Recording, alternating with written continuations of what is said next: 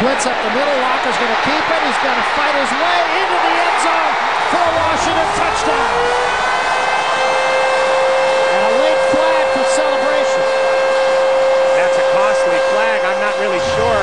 Didn't look like Walker was self-aggrandizing. It looked like he was celebrating with his teammates. I'm not very sure I agree with that flag at all. I hate that call to begin with. I can see it if players come off the bench to celebrate. Then it makes sense to me. If you're celebrating with excitement with your teammates, that is a bad call. No question about it.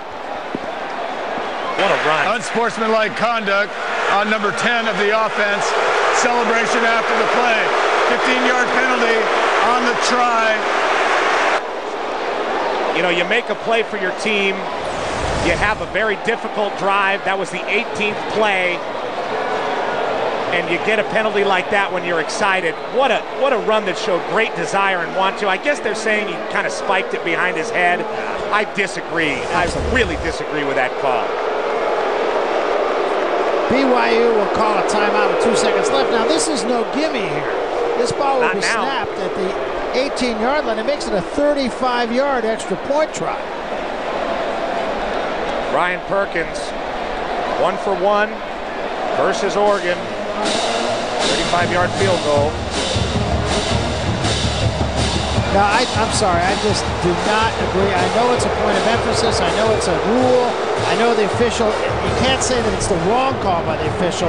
You can only say it's the wrong judgment.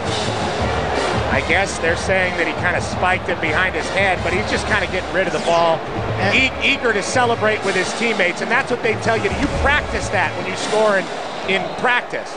They say, celebrate with your teammates. Don't self-aggrandize. That's exactly what Locker did. Exactly. Now here's the game. Wasn't in anybody's face. Now a 35-yard extra point try by Ryan Perkins to take it to overtime. It's blocked.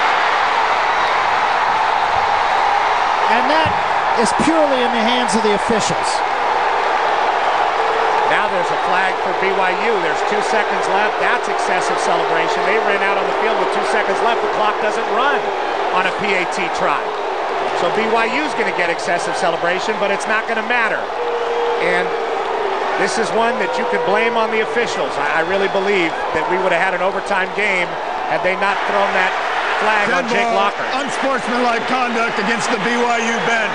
15-yard penalty on the kickoff. Now, as we said, when you come off the bench, I could see it, but absolutely did not see it with that. If it was in somebody's face, if he spiked the ball and there was an opponent standing there or anything like that, then yes. BYU played a great game here. Coming through, they had to block this kick to end the game. That's exactly what they did. Great push up the middle, great push on the edges. The UW PAT team collapsed completely. Looked like Perkins' foot slipped a little bit, but that kick was up. It looked like a pretty strong kick, just